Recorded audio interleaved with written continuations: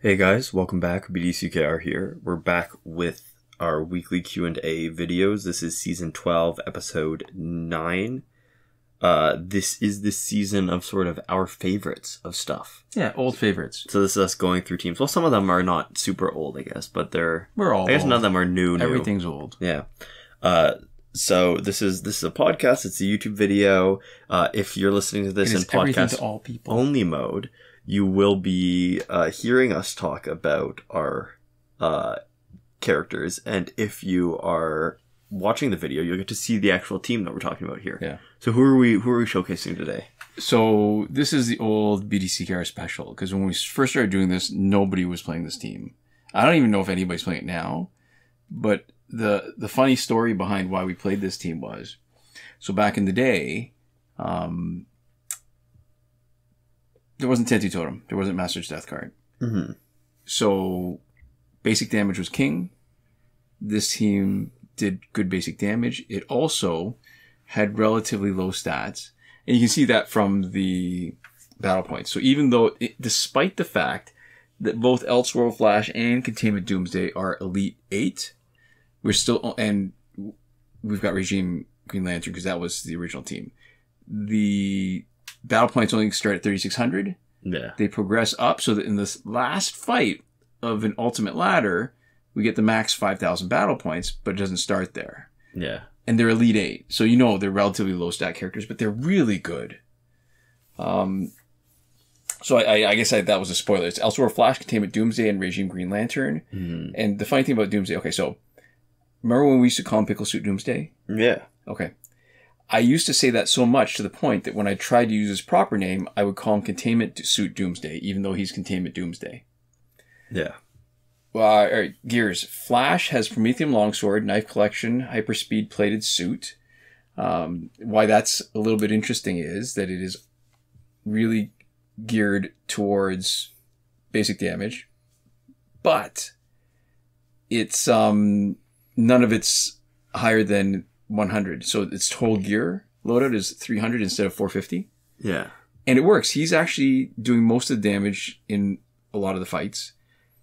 Part of it is because we're relatively low stats, that we're not seeing a lot of Astro Harness. But even when we get Astro Harness, because Doomsday's got Master Death card, Mutated Bone Spikes, and Claw of Horus, he can be the guy who shatters all the opponent's gears.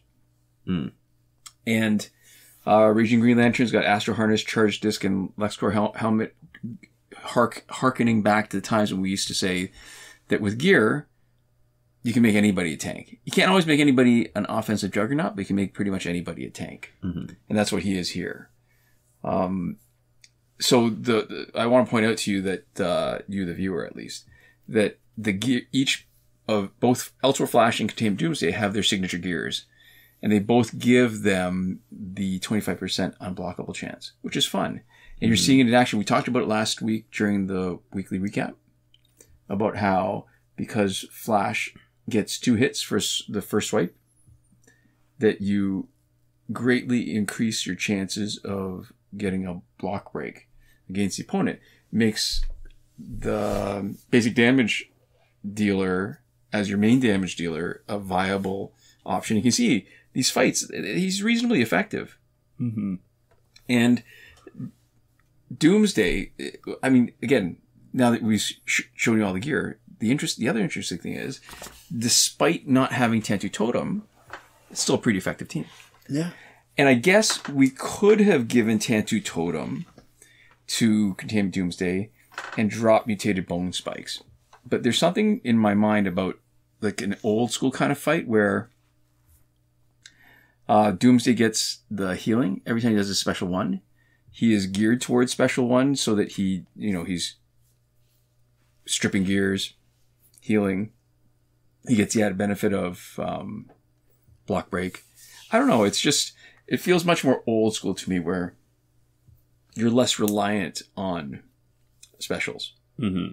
Right? I mean, even though he's got Master's Death card, we don't even really care that it's going to give power. The key really is that it lets you leverage a tag and when you have power to strip the opponent's gears, which we need because most of the time, like most of these fights you're going to watch, Elseworld Flash is just really doing basic damage combos over and over again. And the neat thing I noticed is, so you know how when Elseworld Flash, when his bullet time passive kicks in, then he can make the opponent do the worm, because every time he does the swipe combo and knocks him down. Yeah, they don't even have enough time to stand up. Right, and he can still connect. So without, even before his passive connects, if the opponent is fully backed up, and you do an unblocked special one, you can do a swipe combo before they get up the same way, which is neat. You can't do it after a swipe combo, but you can do it right after special one, as long as they're backed up. Because the problem is, when you do special one and you knock them down, they back up too far. They're not within range. Like, you could do it, you'd be fast enough, you're just not close enough. And I can't get over the fact that they nerfed Elseworld Flash. Too bad, because he wasn't even that good before. Right.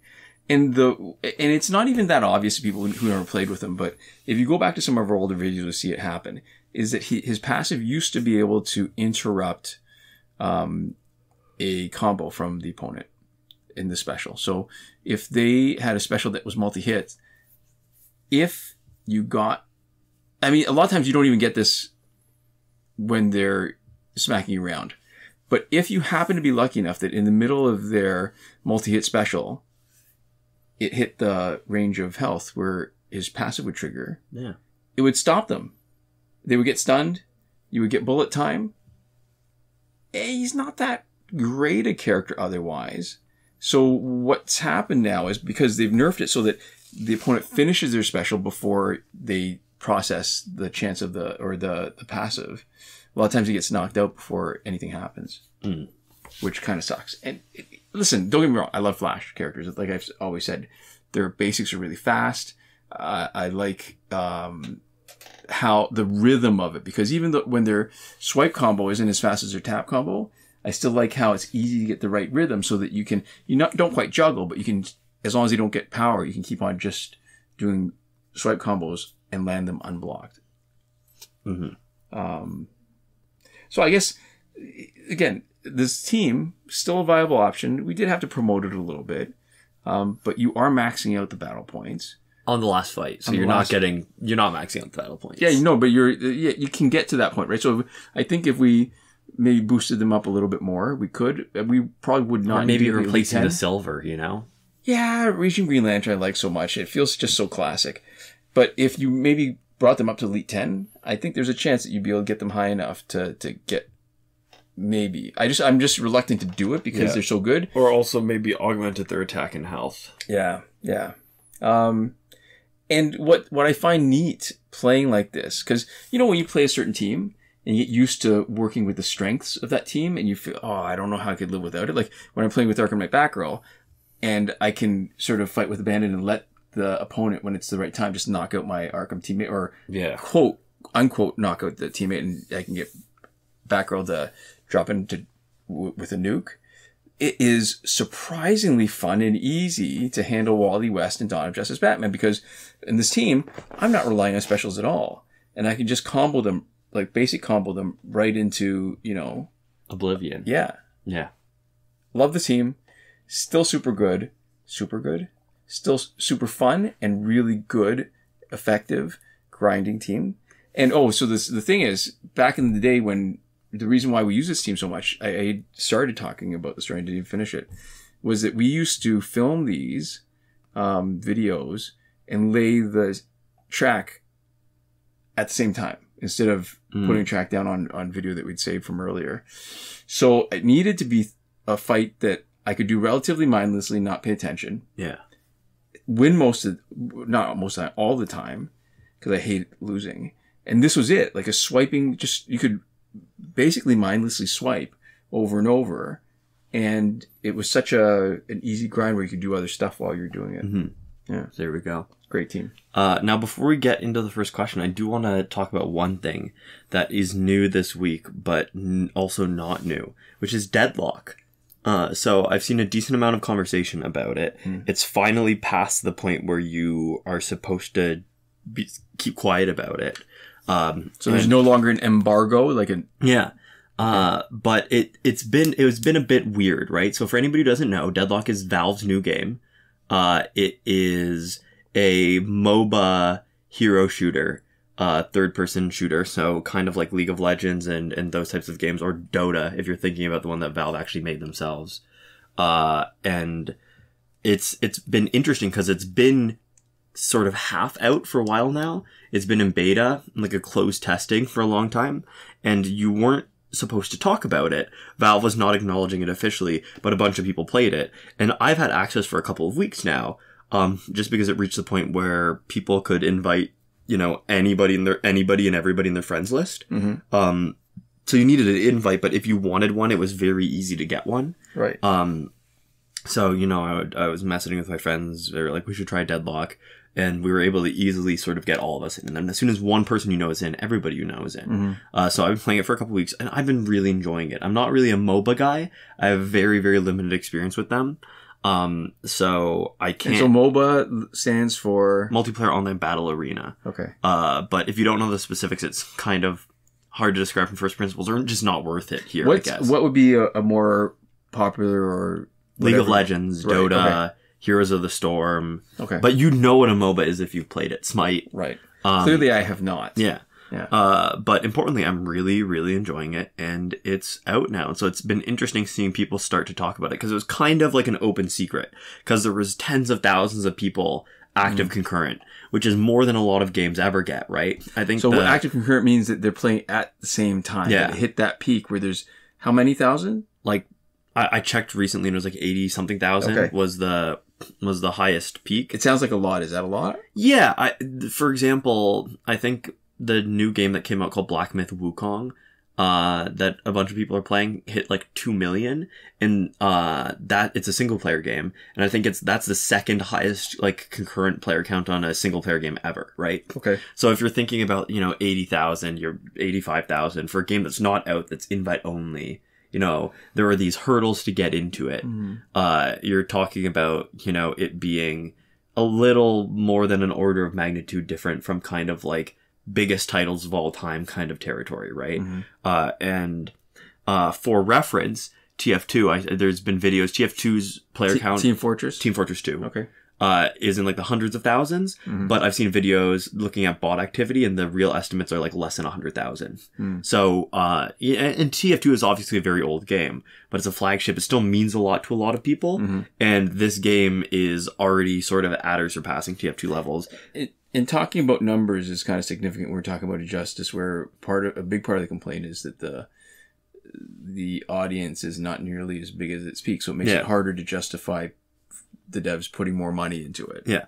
So it's been interesting because it's a very strange kind of rollout, but the game itself is pretty fun, and I won't make a strong commitment to everybody, but what I will say is, because it is so easy to give out codes, if you would like to get into Deadlock, you can find your Steam friend code, which will allow me to add it straight from code, and if you drop it in the comments, I will try to shoot off some codes to some people. And if I shoot off a code to you and I don't get to somebody else, you can add that person and add them as soon as you have access, which would only be, you know, I think it's like minutes to hours, depending on how long they take to send off a verification batch for the codes.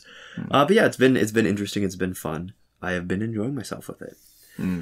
And I think I've stuck to it in a way that I haven't for a similar type of game for a long time, which I think is a really good sign. Because there's a lot of like sort of first-person shooters, you know, I play some Valorant with my friends, and I like that game. But there's something that feels really kind of a little bit exciting about playing Deadlock sometimes, as much as a game feels sort of exciting to me, and that's nice. That it's very hard for me to sort of understand why I like it, because it's a feeling more than like a mechanic. It's not like, oh, they put this in it, right? Or, oh, it just plays really smooth.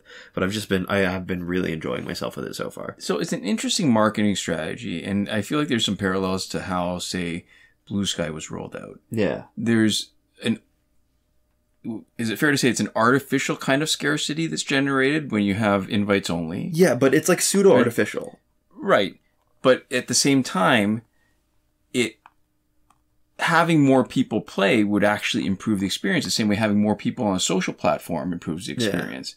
So when you create that artificial scarcity and then you relax it, like the same way Blue Sky all of a sudden removed any kind. So the scarcity sort of generated the buzz and that sort of that excitement about it. But and the coherence as a marketing strategy, I think the reason why it's weird, right, is because it's invite only, but for a long time it's been kind of lax invite only. And you would think that you're generating buzz, but one of the specific things that's strange is that you're not supposed to talk about it, right? If you talk about it on a public forum, you run the risk of getting your account banned, right? From matchmaking and not being able to use it anymore. There was like an article that somebody released about it, and then they got their account banned from matchmaking. There's Valve wasn't responding to requests for comment, right? So on one level, it feels like it could be a scarcity marketing tactic, but on another level, it doesn't really seem like they're trying to market it, you know? And so now that you can talk about it, and we'll see if the strategy for getting it out to people changes at all or develops, right? But I think it got so much play because it's Valve's new game, and they made one of the largest MOBAs. They made, the shooter that kind of launched hero shooters as a genre. They've made, like, most of their sort of multiplayer experiences that are anything like this have been huge, right? And they've been super influential, and they've been really good, just fun, engaging, interesting. They also made like Counter-Strike, which is the precursor to sort of like Valorant. So if you think about like almost all the shooters that I played for like modern online, primarily like no single player campaign kind of shooters, Valve and just I guess MOBAs too, Valve has in a lot of ways kind of paved the way. Right. So I think, you see the next thing that they work on, and there's going to be, I think, naturally a lot of desire for people to get in and try it out and stuff. And I think there is you're right, on some level, the scarcity makes people want it more. But on another level, like it doesn't feel entirely coherent if they were just trying to generate as much buzz as possible. I think in a lot of ways they were actually just trying to play test this.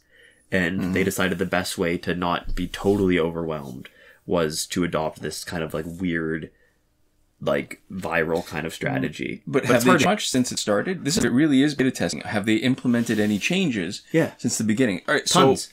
So, like what? There's a bunch of new characters. The art is different. It's had more updates than almost any other game I've ever seen on a regular basis. Before it was released. Well, before it was wide release. I haven't participated in like, this isn't even like an open beta. This is like a semi-closed, right? Like it feels kind of like an open beta, but it's not. So that's what I'm saying. Like it's the kind of thing where there's a bunch of networking issues. So there'll be updates on a semi-regular basis to patch stuff like that. They're saying that a lot of the art is not final. A lot of the voice acting, like most of the stuff, like assets are subject to change. So for me, it feels almost like a finished game. Like it's just playable. Like I'm not really thinking about the ways that it's incomplete right now. But I think they're iterating on it relatively fast. They've introduced like, I think maybe 2 new characters since I've started playing. Like they're just dropping them randomly with like no sort of right. So but when you say fanfare. Fast, I mean, it's like when you talk about like scientific studies. So is it fast relative to other games that have released, or is it just fast? Do you know what I mean? Like, I don't know. I don't have enough insight into this side of game development, Yeah. No, I'm just saying compared to the other sort of AAA games or whatever the type of game this compares most favorably to. Yeah. So once it's like games that are newly released, do they update? Like how often do they update? Games like this often update pretty regularly. For example, Valorant will update like a couple times a year with major updates. So there will be new maps, there will be new characters, there will be new, super occasionally weapons. That's a good example then. So when Valorant, not now, but when Valorant was first released, how long ago was that? Like a couple years ago. All right, so when it was first released a couple of years ago, did they have updates at a comparable pace to what you're seeing? Not even close. So, all right. So then it is. Okay. So that's what I'm trying to get at. I think Valorant like gives like a new character every 6 months or something like that. And there's like a marketing cycle and it's standardized times and all this stuff and everything's sort of on cycles. There's like a multi-month long like battle pass and stuff. So this game has no monetization. Clearly there's no way that they could be making any money off of it yet. Yeah. It has no sort of unlocks or metagame resources. You just have all your characters all at once. When they drop a character, they just dump them into the game.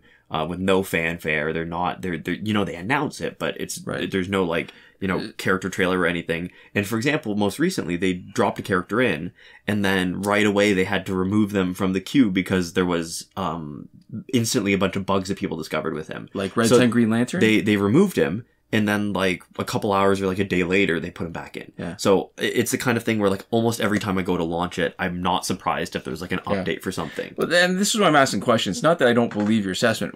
I'm trying to get a context as somebody who doesn't play the game, right? So when we say they have like 80,000, that means nothing to me. So I'm not really sure if there's any significance. So it does sound like, from what you're saying, that it has features of it that it looks like they are really still in development, and it's not just a marketing strategy. But yeah, and it's hard for me to tell when, because I think the other thing with Valve is that they have a very much like it'll come out when it's ready kind of philosophy for their games. Yeah.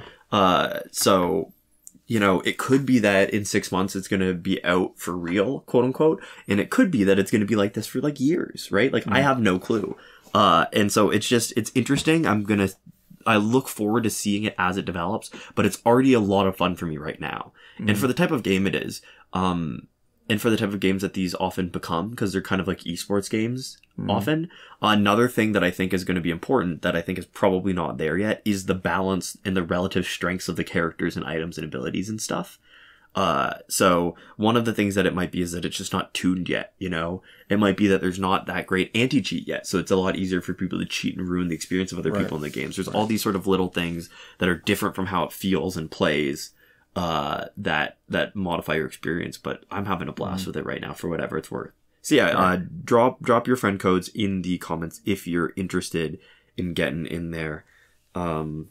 I won't promise that I'll stay friends with you on Steam after I send you the invite, but I will try to, at least if there's a couple people who want in, help you out, and then you've got all your friends in as soon as you're in as well. Right.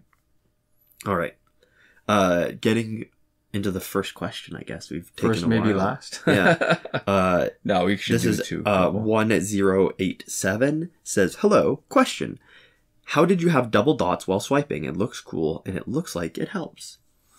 All right, so I guess there's two parts. In my mind, I already had an answer to this question, and I just realized I'm jumping ahead. This is the same problem I ran into when reading explanations for different kind of glitches. Yeah. And why we started this channel, because I was reading descriptions about how to do challenge reset, and they were missing steps. Yeah. Or they were a little bit wrong, or they had extra steps. And then I was motivated to for us to do the first challenge reset video in real time so that people could follow along and see what we're doing. So the dots are actually, and this is the part I almost forgot to mention, is the dots are visual indicators of where you're touching on the screen. Yeah, and that's a setting that it's in software. You can change in the settings for your phone. It's essentially almost like a presenter mode, right? Yes. Where you want to be able to track the interaction that's happening. So or a debug mode. It's possible to do it both on at a device level and in some recorders. And I think Mobizen also allows it, but we've done it at a device level, so it shows touches. So what those two dots are two fingers touching. If I can find it, we have an older video where we talk about how to get 200% on the swiping mini game and 200% on how to get it on the sort of circle tap enough times mini game to get 200%. Because there's two of the tap fast. There's the tap fast to keep it at 200% at the point where your time runs out, and tap fast enough so that you do it enough times before time runs out. And what that does is when you have two fingers, most of the time your device registers it as two separate taps or two separate swipes if you're using it for swipes. Yeah. And as I'm getting older and I am less worried about getting 200% on swipe, but also less able to because of my knobby and arthritic hands, you'll notice I'm usually only hitting, depending on whether each swipe is worth 5% or 10%, I'm usually getting somewhere between 160 on the really low end and 200%. The good news is when you get 160, you're still getting 80% of the maximum damage of that special anyways. So the two dots are just two fingers. Yeah. And the reason, and like I said, we've got the video. I'm going to try to find it and link it in the description. But what it does is it effectively doubles the speed of your swipes because you're doing 2 swipes every time. It's like Metahuman Flash. When his passive triggers, he's doing 3 hits for every hit that he would normally do. So I am getting 2 swipes for every swipe. So it effectively, as long as your device registers both of them, it can effectively double the speed of your swipes. Yeah. Yeah. There we go. So it does help, actually, sorry. And I'm just looking at the last question. It looks like it helps. Yes, it looks like it helps because it does. Yeah, and you can do it too. In all likelihood, you won't need the display because the whole point of the taps is that you won't really be seeing them ever, right? Yeah. So those dots under it only really work. But if you want to do that yourself, I'm sure you can look up a tutorial. Yeah. You have to enable developer options, and it's in the developer settings. Mm-hmm. Because I'd forgotten about that. It's been so long since I've changed the settings on the phone that I'd forgotten about that. I believe you have to tap on like your phone like version in your About My Phone screen enough times to enable developer settings, but I don't actually know if that's true. Exactly. Look up how to enable it. It's for Android devices and you'll have no trouble at least enabling it. And there's some settings in there that you might want just as a user. I think you can change animation speeds on stuff, which is probably the most useful because it'll make your phone snappier and responsive. It'll just do stuff faster. If your animation speeds are set to much faster, and you can turn them off entirely, actually, if that kind of thing, for example. I think that will improve performance the most, right? Where you just don't have a lot of the animations. Yeah. But, you know, I like some amount of animations just because they help make stuff more legible when you're taking actions on your phone. And you're used to it. Like when you rely on those sort of visual cues to know what's happening, it's uncomfortable to not have them. Well, there's a reason why they're there, but I think I do have my animations on 2x speed. So that, I guess, is a little pro tip for something that you might want to do regardless. And obviously doesn't change anything like inside a game or whatever. That's just your operating system, sort of like your app drawer swapping and stuff like that. It just makes it snappier a little quicker. Anyways, our next question comes from Eisen Banks. And they say, could you tell me what the previous challenge cycle is? I'm a returning player and I don't know the cycle which Warner Brothers used to use, that they are now including other characters every other week. Yeah, I think... you can probably find it on the Injustice Mobile subreddit. Devlin16 used to do a yearly recap of all the events for every week, whether it was the challenge or the multiplayer or the packs, like everything. Yeah, so you can collate that information. Yeah. I mean, and we've kept track of it in all the videos. If you want to do that, I mean, you'll also give us a few cents for all the views if you watch all of it. That's true. And the other thing we do is, so we have patrons on Patreon. That's true. And typically there's not a lot that we can offer them besides the glory of having their names at the end of the videos. But one of the things that we've been able to do as a value add for our patrons is we've been keeping a spreadsheet of all of the events from... I want to say 2020, maybe 2020, 2019. But we have our all of our data available to them. And it feels like one of the few things that is like a meaningful value add that we wouldn't have released anyways, that we can do for our patrons. Yeah. So I think that has some value compared to the work it would take to collate it yourself, but not a lot. I mean, again, the information is out there. Yeah. I think we got time for this next one because I'd like it's this a long next one. question. We're mostly actually just reading it because they're giving us information, not the other way around. Yeah. This one comes from Ninja Bunny 101, and they say, for the multiplayer opponent stats segment, medals have boosted stats on defense. The game basically thinks they're golds, so they gain the stats boost from promotions that a gold would. In the case of New 52 Shazam, as the commenter said, an Elite 7 augmented New 52 Shazam has 83,859 damage. This is how the card appears to the owner and plays on offense. However, when on defense, the promotion multiplier for medals, which is 3.57 for E7, is replaced by the promotion multiplier for golds, which is 5. This means that the Shazam, that should really have 83,859 damage, actually has 117,449 damage when anybody is fighting it. This is likely responsible for the seemingly impossible stats that the commenter mentioned. As a note, damage and health augments on the opponent's team do not show up before a match, but they do take effect once the match has started. This means that if a damage augmented Elite 7 New 52 Shazam, which should only have 92,245 damage, is used on defense, it will effectively have 129,194 damage in-game, though it would still show up as 117,449 before the match and in the battle log. Also, thank you guys for still making content on this game after all this time. I've watched you for years at this point, and I really appreciate what you've done for the community. This is a great comment. This is the kind of scholarship that I used to love. Yeah. And it doesn't matter enough, I think, for me Still to test do love, it. yeah. Oh, yeah, I still love the idea when people sort of discover stuff. It doesn't matter enough in the fights to me to check it to confirm it. Yeah. But I love that it's a good explanation. It is testable if you want to test it. Well written, so easy to follow. So it's a good hypothesis in the scientific sort of method way because it's testable and falsifiable. Yeah. So you could actually do it with you can other replicate it, right? Yeah. Or not if it's. But it feels like it's. Well, the process is called replication, I guess. Yeah. No, but I feel like that the explanation is enough that it's one of those things that if you don't test it, let's say for the sake of argument, I'm not saying that it is. Let's say for the argument it turns out to be false.